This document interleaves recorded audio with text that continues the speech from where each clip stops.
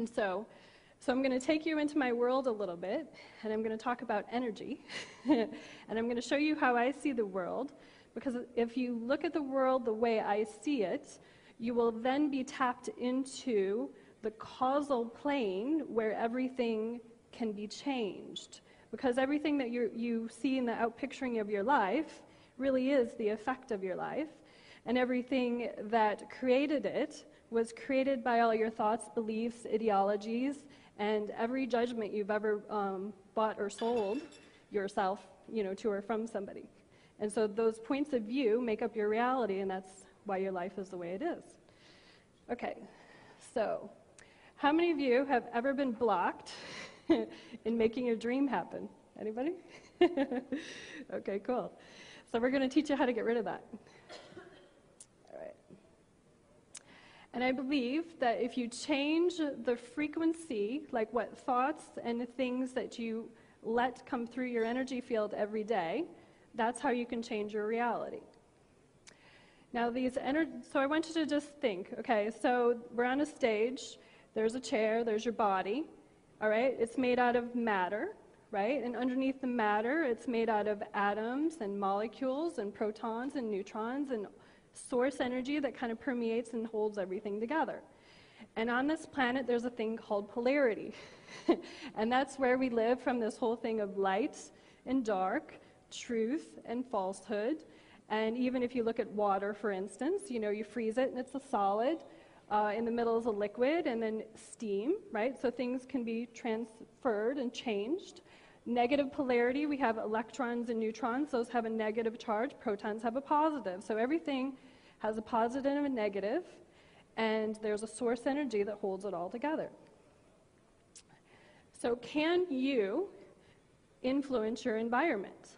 Well, there's an interesting, how many of you have heard of Dr. Emoto, who talked about hidden messages in water? Yeah, a lot of you, good.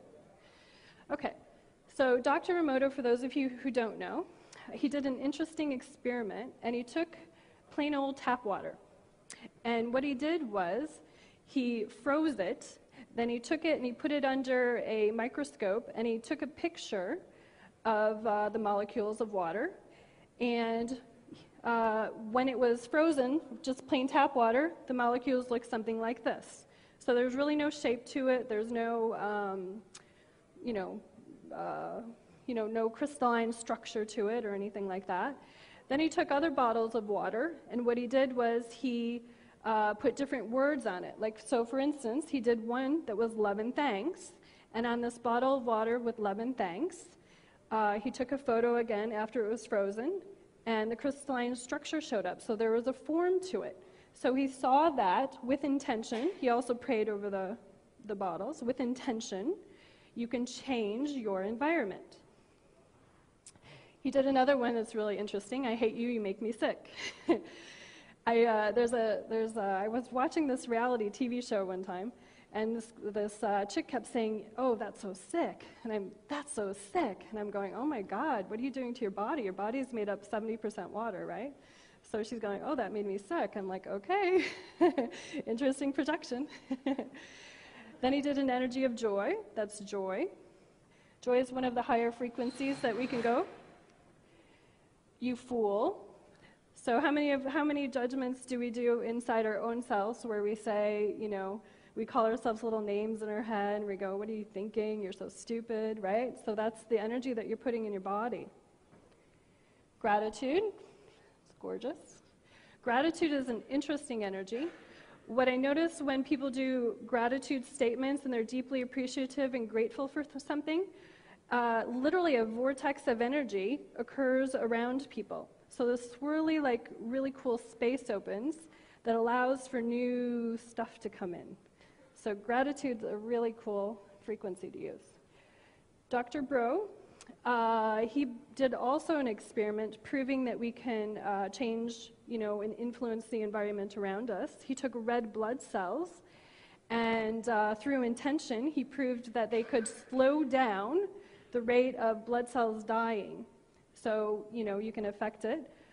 There's also another interesting experiment by the Maharishi. It's called the Maharishi effect. And in the Maharishi effect, he took like 7,000 meditative yogi monks, and he threw them in different cities. And they measured what happened in those cities before and after through a variety of ways. In one city, the crime rate actually dropped 22%. In other cities, they monitored that the pollution dropped. In Tel Aviv, the stock market went up. So this is basically putting conscious beings in a place, pulling in source energy, radiating it out in a space to change the environment. Okay. Then when I was working on people, I noticed that some people would change really rapidly, and some people not so much. And so I came across a book called Power versus Force, and it had this beautiful little scale in it.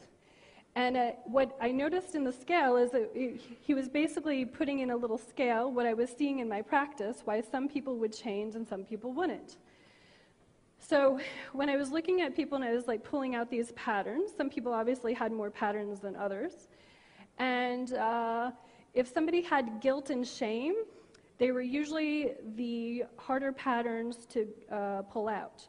And here's why. They're actually the lowest frequency. So the energy of shame basically means I am not enough. So if you notice that when we're going through, if you kind of track all your beliefs, like you think I can't make money, you go all the way down it, or I can't have love, and you go all the way down it, basically it hits this little funny place that says I am not enough. Like you think you're not powerful enough, right? So that's shame. Guilt is the energy of 30. He measured Hitler on the scale. Hitler's energy was like 37. Okay, so he actually did feel a little guilty somewhere about what he was doing. Then there's the energy of apathy, which is where a lot of homeless people will live because they just sort of give up and they don't care so much. The energy of grief, where you're just totally sad and your whole energy field, like if you have grief over money, that would be like, you feel like a victim, that you really can't, how come I can't get any money? You're just sad about it. Fear, maybe if I make too much money, people will want to take it away from me. Like there's a little bit of a paranoia with those kind of beliefs or structures. Desire. Now this energy of desire is not the true desire to have like a goal or a better life. This energy desire is more about like the addictive quality of, I desire something from an egoic place of if I don't have, like I need it to build me up because I don't actually feel like I am enough, right? So it's a different kind of desire. Anger. Now anger is an interesting one because at least it's a moving energy. Now if somebody gets mad in front of me, I'm kind of happy. You want to know why? Because at least I know they're pissed off enough to actually do something with the energy. Okay, so anger will move you. Pride. Pride is usually where a lot of fundamentalism live because you're prideful because of these ingrained beliefs that you have, and they might not necessarily be your own. Courage is level 200, and courage is basically a door opener. He found in his research that basically, like if enlightened master is 1,000, right, and love is 500, one person at 500 can positively change the frequency of those at 200, lift 750,000 other people, okay?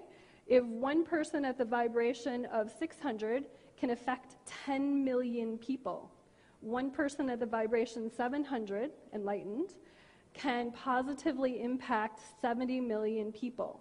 So that's why I was excited about this, because basically it shows that you can change your environment. You being more you can actually really influence the world or change the world.